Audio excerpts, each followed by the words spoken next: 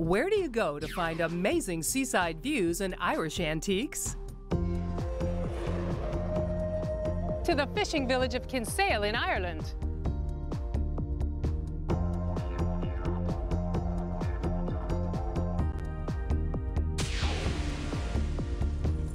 Welcome to Laura McKenzie's Traveler. Hi, I'm Laura McKenzie, and welcome to Ireland, one of the most beautiful countries I've seen. Now, don't adjust your TV, it really is this green, and we haven't even started talking about the shamrocks and leprechauns. There is a surprise around every corner here. You see quaint little villages, beautiful castles, like Blarney Castle right behind me. In fact, we're going to climb all the way to the top of Blarney Castle and kiss the Blarney Stone. Who knows, you may never shut me up after that. So if you're ready, let's discover Ireland. Ireland. It's truly one of the most beautiful places in the world. From its dramatic cliffs and green rolling hills to its tiny villages and trendy big cities, there's plenty to see on the Emerald Isle. Once the land of feuding clans and oppressive foreign lords, today it's known for its independent spirit, which you'll see reflected in its wealth of history, culture, and traditions.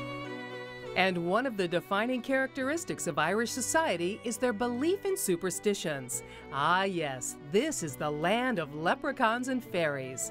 And since I always believe you should embrace the local customs, I'm off to participate in one that's world famous, kissing the Blarney Stone. For that, we head to Blarney Castle, an ancient fortress located in southern Ireland just outside the seaside city of Cork. These imposing stone walls are said to hold the key to everlasting glibness. Okay, here's the plan. We're going all the way to the top, right to that open hole where there's a man sitting up there. You sit there, lean back, and kiss the stone. The origins of the Blarney Stone and the tradition of kissing it are unclear. Some believe it was a gift from a witch who was saved from drowning. Others believe it's the stone in which Scottish kings were crowned under. Regardless of its origins, tourists have been flocking to Blarney Castle to get a chance to kiss the stone for centuries. And why would anyone do something as silly as that? Well, to get the gift of gab, of course. How hard is it to kiss the stone? Well, there's a 10-story walk-up, lots of stairs, and the stone is in quite an awkward position. But this is what you do when you come to Ireland. So, let's conquer those stairs. We'll talk about your fear of heights later. Do you know the reason that the stairs go clockwise and not counterclockwise? It's because so the people who are attacking the castle have trouble with their swords, and the people who are defending have a full swing. Makes sense to me. And if you're worried about the climb, don't. You can stop along the way for a breather. You're definitely going to want to take a little side trip into some of these rooms. This was a young girl's bedroom. It was also a priest's room. And it's really great. If you look up, you can see how high the ceilings were. Over here, you can tell that's where they put the candles. But look at this. Graffiti. See if we can find a year. 1916. I'm sure if you look, there's a lot earlier ones. Rapunzel, Rapunzel. My handsome prince might be out there. All right, it's time to get back on those stairs. It's a lot of crowds climbing up. But don't worry, the lines move pretty fast. 120 steps, we're almost there. Even with the crowds, it only takes about 15-20 minutes. Isn't that right? And once you reach the top, you can enjoy the view, which I have to say is breathtaking. Of course, pay attention to the line. You don't want to hold it up. Let's go kiss that stone. What's your name? John. Okay, John, what do I do? Sit down now with your back to the wall. Okay. Okay. Hands on the rails right behind you. Uh-huh. Yeah. Take your head right back down, please. Oh, no, wait a minute. There's one thing I forgot to do. Wait a minute. Wait a minute.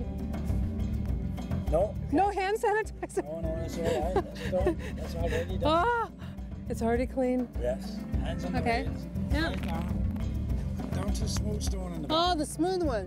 Here you are. I left a nice lipstick print. You want to hear a joke? I know some great jokes now. Don't worry, I'll spare you. But I will use my newfound gift as we explore some of the other sights at Blarney Castle.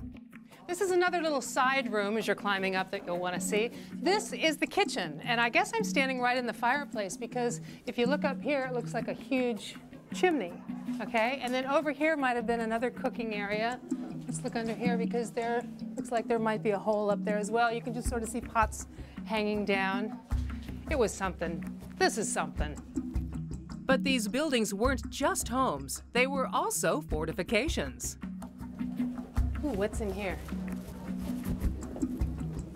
The murder hole. Come on, you can squeeze. Oh, from here, they used to dump boiling oil on all the people down here, all the invaders. For those brave souls that made it past the oil but not past the guards, there was a much worse fate waiting for them. Every castle has to have a dungeon, so let's go take a look at this one. It's really dark. I wouldn't want to be left here for who knows how long. Now, because we have a light, we can climb up into this tunnel here. In fact, if you bring a flashlight, you could do it too. It's not closed. Wow, you should see how far back it goes. It's amazing.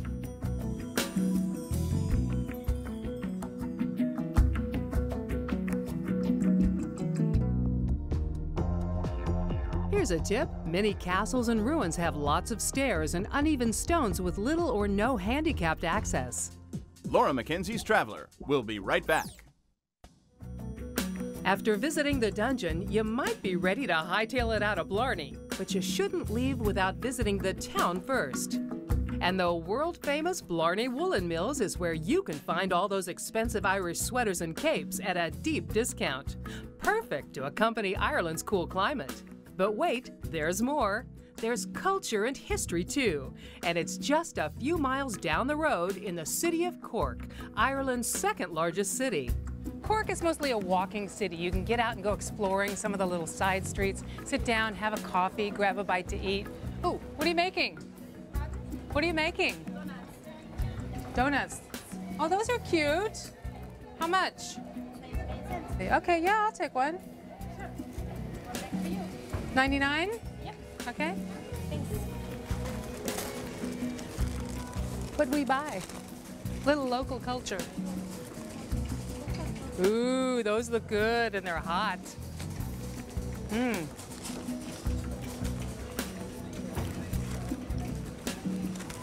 Yummy. Sugar fix. Cork is a culturally rich city, from its famous opera house to great shopping at Emmett Square, or my favorite tradition, ringing the Shandon bells.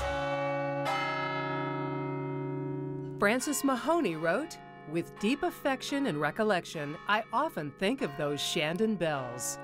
Well, despite this being my first time at St. Anne's, I've heard of the Shandon bells, and I can't wait to ring them. But first, you have to climb all the way up to the bell tower. Yep, more stairs. Not a bad walk at all. 2 minutes. This is the belfry. These must be the bells. Oh, you are now in the belfry and about to play the famous bells of Shannon.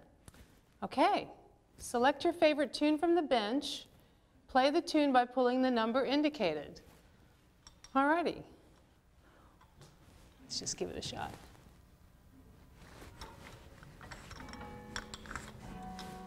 Three blind mice.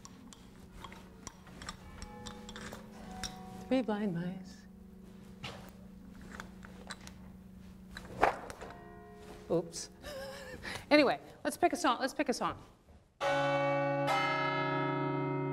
I don't think I'm very musical. Tell you what, I'll just give it one good ring. Thank you.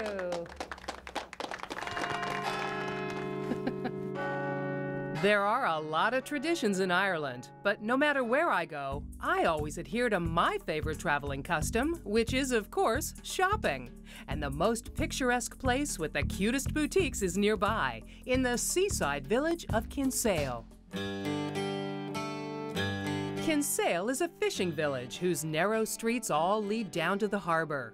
It's exactly what you expect a little Irish town to look like, with a massive stone fort, little 18th century painted houses and storefronts, window boxes filled with flowers, and a harbor full of sailboats. This is a great little day trip from Cork. Okay, here's what you do. You come over here in the morning, you look at the fort, then you walk around, have a look in some of the shops, and then you have lunch. It's really a lot of fun. But you know what? Don't make the same mistake I did. Bring a little bit of cash, because a lot of the cute little cafes and restaurants you're going to find, they don't take credit cards. Of course, there are plenty of things to do in Kinsale that don't require a credit card. So before you have your fun in the shops, why not learn a little history at Fort Charles, one of the largest military forts in Ireland? Since Kinsale is a big trading port, the harbor always needed protecting. So the fort has been associated with a lot of important events in Irish history, including the Williamite War, the Irish Civil War, and the Battle of Kinsale in 1601, when the Irish lost their fight with the Normans and installed William Penn as governor, as in the founder of Pennsylvania. One little bit of history you're going to hear about while you're here is the Lusitania. It was an Irish foggy morning in 1915 when the Lusitania was torpedoed by a German submarine right off the coast of Kinsale out here. If you're interested in taking a piece of the Lusitania home with you, then this is the place to come, because Kinsale's antique shops are filled with memorabilia. And it's a great excuse to shop. If you can't find the piece you're looking for, don't worry, Kinsale has a lot of antique dealers. Is Kinsale a good place to come for antiques? It's very good, Laura, because we've got 3 or 4 shops in Kinsale, which is quite a high number for a little town. And don't worry about these beautiful pieces being out of your price range, because they're not as expensive as you may think. Most antique dealers negotiate a price within reason. I mean, most antique dealers have a price below, obviously, which they cannot go. But I tend to price my items fairly carefully and selectively so that they're not too expensive. So I can't knock huge chunks off. But nevertheless, I think... But we can talk. We can talk, yeah, sure. I love it when they talk my language. I'll take one of those and, of course, one of those. I'm going to have to curb my spending, or else I'm going to need a boat to get home. Of course, if I do, I'm sure to find one at Kinsale's Harbor. This has to be one of the most beautiful harbors in Europe. It is so picturesque here. Look at this. That's exactly what you wanted to see. Almost makes you want to throw a line out and catch your lunch.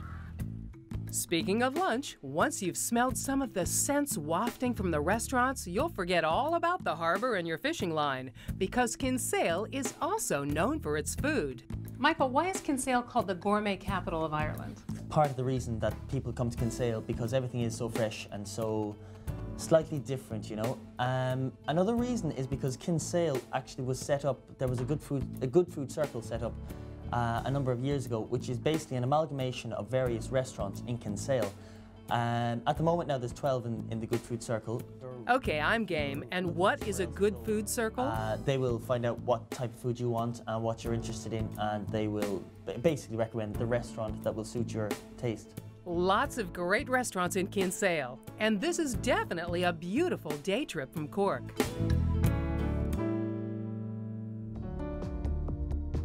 Here's a tip. Service stations can be few and far between off the main motorways with limited hours, so make sure to get petrol before you need it. Laura McKenzie's Traveler. We'll be right back.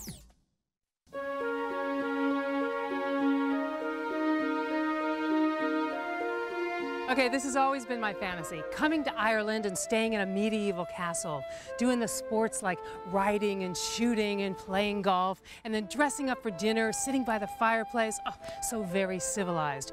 Well, I found a place where that fantasy has become a reality. Imagine a real 13th century castle, strategically located between a lake and a river, surrounded by hundreds of acres of private woodland. That's also a 5-star hotel. And you'll have discovered Ireland's premier vacation destination, Ashford Castle. Originally a monastery dating back to 1228 AD, its imposing facade is a reminder that here in Ireland, time appears to stand still. All your dreams of castles and kings instantly come alive at your first glimpse of its towering presence guarding the shoreline of Loch Harib. Thick stone walls, towers, and turrets. It's exactly what you'd expect a castle to look like. Today, Ashford Castle is Ireland's #1 luxury experience, a 5-star castle hotel, and a member of the leading hotels of the world. This is Ireland the way you've wanted it. The castle has been expanded throughout the centuries, and new wings were cleverly built to match, but the original structure is still in use. Ashford Castle dates back to 1228, and obviously at that stage it was actually started out life as the outer tower, which if you go out the main door, you've literally got a wonderful tower, and that started where Ashford Castle began in 1228. There are very few 5-star castle hotels in the world, and from the moment you arrive at Ashford, you know you've discovered something special. The interior of the castle is decorated in authentic antiques and original oil paintings. And you're not just checking in here, it's more like you're being welcomed as a weekend guest at a private estate, almost like when it was owned by the brewing dynasty, the Guinness family. It was actually belonged to the Guinnesses from the 1700s until the early 1930s, and it became just their winter retreat, if you will. So this is where they came for their hunting, shooting, fishing. So it's very much kind of was Guinnesses who were responsible for developing the castle as we know it today. And in fact, this wonderful building and the room that we're sitting in even now, you can see the height of the ceiling here, which is quite extraordinary. And that was very much down to the Guinnesses. Their love of fine craftsmanship and quality shows through in all the public rooms, and you'll definitely notice the details that also make it comfortable. The castle's bedrooms are all unique, not only in size, but also in the elegant decor. The variety of accommodations include a total of 83 bedrooms, staterooms, and suites, each individually designed and richly furnished, some with 4-poster beds. All of our rooms are very individual, and they're individual in size, they're individual in location. There's only 2 rooms in Ashford that don't boast either a view of that magnificent lake out there or the river to the front. So by and large, all of the rooms command a water view. For a little extra space, one of the castle's suites are perfect for relaxing or taking the time to do a little business. But to appreciate the true castle in the country life, then getting involved in some of the castle's sporting activities is definitely in order. We are a total resort in the Irish sense of the word. So we offer things like we have a golf course, which is complimentary to our residents. Yes. Excellent. We also have outdoor sports. We have fishing, horseback riding, we do archery, we do clay pigeon shooting. We're the only castle or the only property in the country that boasts Ireland's first school of falconry. Well, I couldn't leave Ashford Castle without doing a little falconry, so no sooner said than done. After all, it's part of my castle fantasy, remember? And it's definitely an incredible experience, and very easy to learn with a bit of coaching. It's also a great experience for kids who are absolutely thrilled to work with these magnificent birds. And from what Crispin tells me, the feeling is mutual. 1, 2, 3. Good, good. Continuing with the lifestyle of the sporting crowd, I moved on to one of the original diversions here at the castle, sport shooting. Not for game like they did 100 years ago, but for clay targets. And again, with an expert at my side, I quickly brushed up on safety and technique and actually hit a few. Well done. Good. Dusted them both. It's fun. With my aim tuned in, another sporting diversion caught my attention, archery. Once necessary to put food on the castle table, it's now just for fun. But again, with some expert coaching, I had a great afternoon. Bullseye. Is travel insurance really worth the money? Welcome back, and for more information on Ireland, go to LauraMcKenzieTV.com. Ireland. It's a country filled with tradition, culture, and history. And whether you're Irish or not, you'll feel your Celtic blood rising with pride as you experience everything this incredible country has to offer. What a beautiful country.